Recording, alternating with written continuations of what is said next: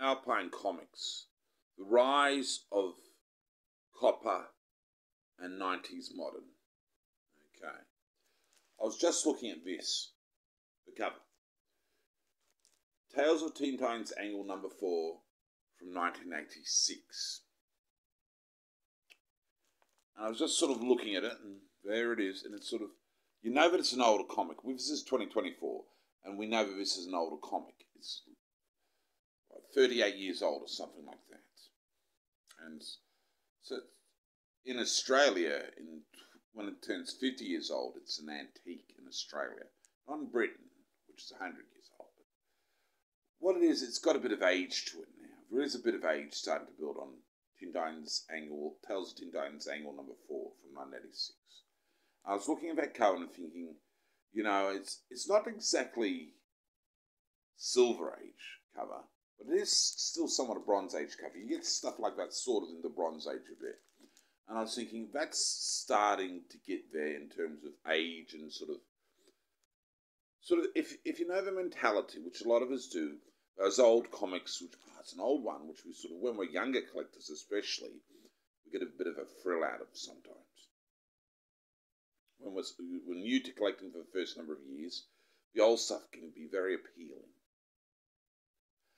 And I was just thinking that is starting to get a bit of that sort of appeal to it, but it's the old stuff. And the thing is, I know this is a collector, but over the years, initially a lot of the time these days, Mr. Brian McClay, Mr. House of Stein, Mr. Stein, Ben Stein and so forth, Mr. Tom, Mr. Gem Mint, a lot of the time we get these comics which they're new.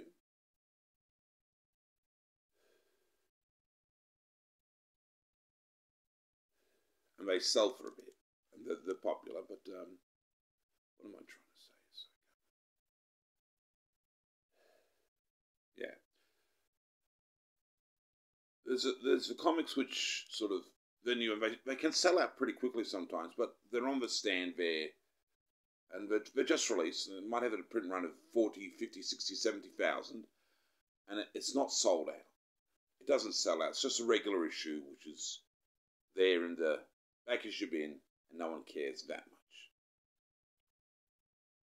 And it hasn't sold out. But a lot of time, the new hot ones, they sell out pretty quick, which is pretty cool for values. But the thing is, something like Tales of Teen Titans Annual probably didn't sell out straight away. But the thing is, for all these issues coming out in 2021 and 2022 and 2023 and 2024 with their big print runs, they're not going to sell out straight away. That Fantastic Four number 1 from a few years back, huge print run, sitting there. But after 30 years, year after year, some of them have shifted. There's been collectors who occasionally nabbed that comic.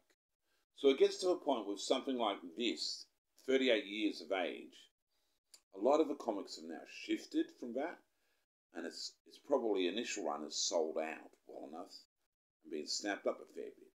You'll still find them back issue bins from people who've sold collections back to comic stores and things, but a lot of them have been snapped up. So with all these comics happening these days, over time they do get gradually collected, especially from DC and Marvel, because they're usually the major collections which is slowly bought. It eventually sells out. The back stock, because it's eventually collected.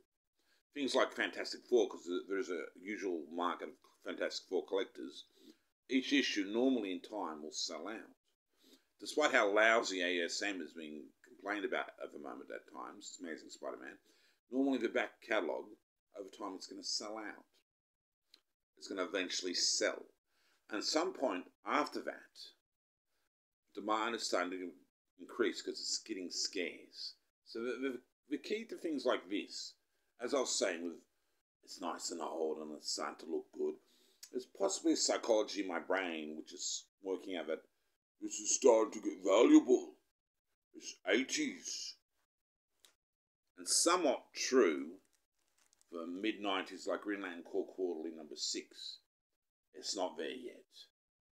In a decade, it probably won't be there yet, and that's the glut time. But 20 years, starting to get a bit of value to it. I don't think there's anything in particular key related about this, but in time, those things sell out. They've sold. The back stock is gone. So with your current collection, I know you just like to flip a lot of them, but it's buy and hold, and it takes decades. But we know that bronze now, anything of good grade in the Bronze Age, go for high prices now. If it's high grade in the Bronze Age, if you've kept it in good condition, go for high prices. For those moderns now, the bracket creep of what's collectible starting to move into 81, 82, 83, 84, 85 and so forth, going through the coppers and starting to include them a bit because it's finally starting to be collected enough. It's getting a bit rarer and harder to get.